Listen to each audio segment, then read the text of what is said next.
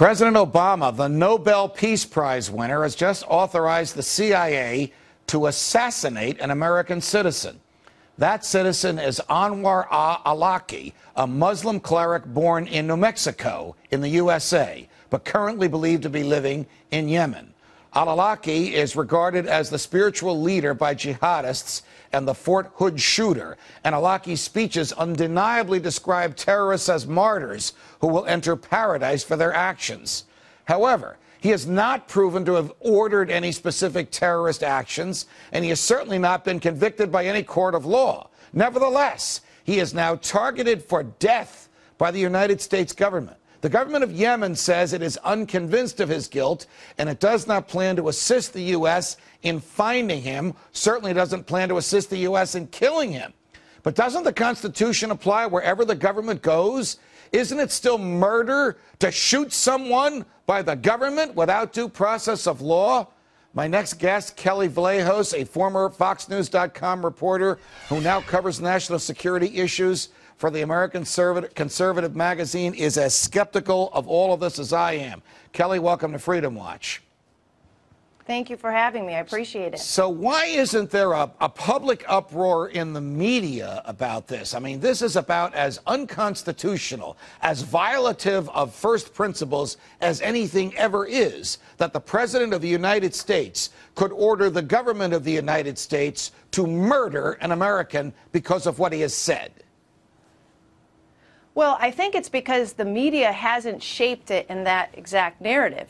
The way it's been shaped is that this suspected terrorist, al-Awlaki, is a terrorist. It is not emphasized that he is American.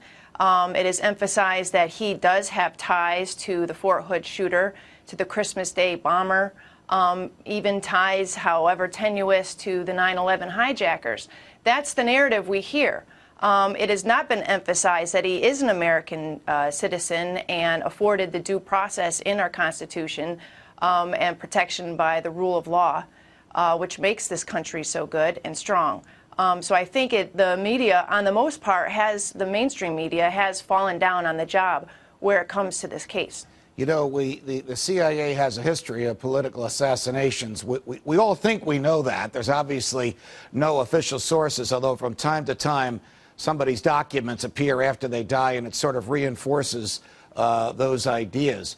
But I don't know of any history of actually murdering Americans. If the President of the United States can order this guy killed, no matter how evil he may be, where would this stop? Who would they order to be killed next? And what other parts of the Constitution will they cut out when it's inconvenient to their present purposes?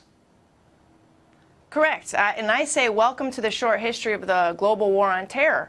What I'm reading here is that the 2002 authorization for the use of force against al-Qaeda is being used to justify the order to kill this guy.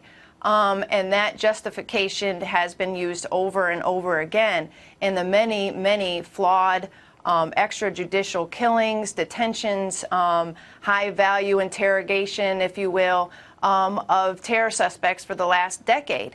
And as we know, there is a thicket of flawed and ruinous cases in terms of people being suspected of terrorism, and it turns out the government didn't have much of a case.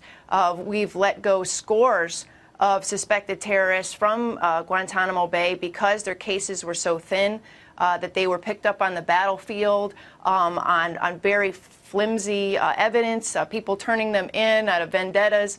So we have people in Gitmo that have been languishing there, right, and we do not have a case for them because the evidence is so thin. So now we're going to talk about killing our American citizens abroad when we don't know what kind of evidence we have against this guy. For all we know, it could be as flimsy as all those cases over the last decade, and that's very troublesome. We're chatting with Kelly Vlahos from the American Conservative magazine. You know, there's only one crime that's actually defined in the Constitution, and it's treason.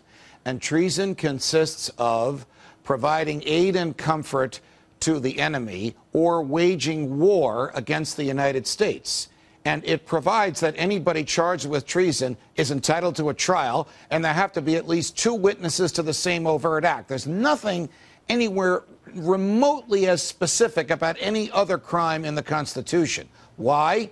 Because the King of England used to charge people with treason simply because they disagreed with him. And the framers wanted to assure that in the United States of America, people were free to speak their own mind and take their own behavior. And if the government thought they were treasonous, they'd get a trial. So even if this al-Awlaki is what the government says he is, even if he has done what the government says he has done, even if people have reacted to his words and ideas as the government says they have reacted, under the Constitution itself, as well as under laws written pursuant to the Constitution, he's entitled to a trial before a neutral jury and a neutral judge, and the government has to produce evidence against him before it can harm a hair on his head.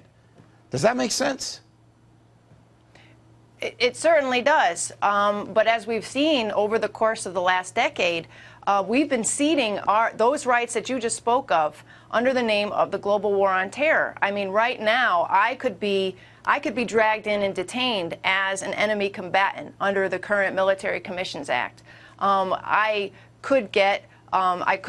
am afforded the habeas rights, but there's a bill that's been introduced by Senator John McCain that would take away those rights, that would allow the government to detain me without trial indefinitely because of whatever evidence that they have that I have been even a material aider of a terrorist group. So I think that, again, the media has fallen down because time over time, we've seen that Americans' rights have been ceded under the global war on terror.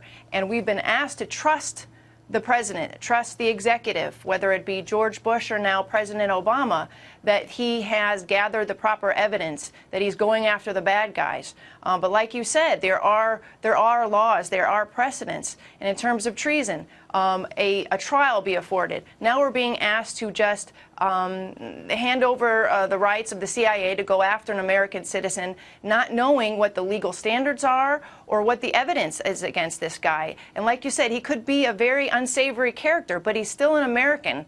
And we don't want the slippery slope where tomorrow we wake up and further rights are ceded and they're going after Americans here on a domestic soil for aiding or providing cover, so-called, for terrorism.